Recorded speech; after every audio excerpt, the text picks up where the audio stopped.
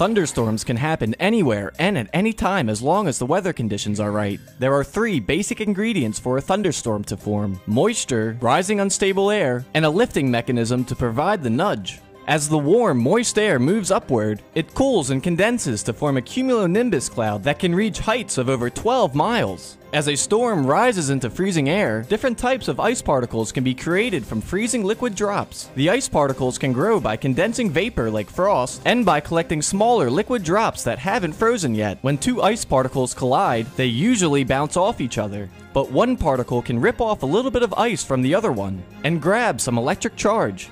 Lots of these collisions build up, forming big regions of electric charges. This causes a bolt of lightning, which creates the sound wave we hear as thunder. For more safety and preparedness tips and tools, visit AccuWeather.com/ready.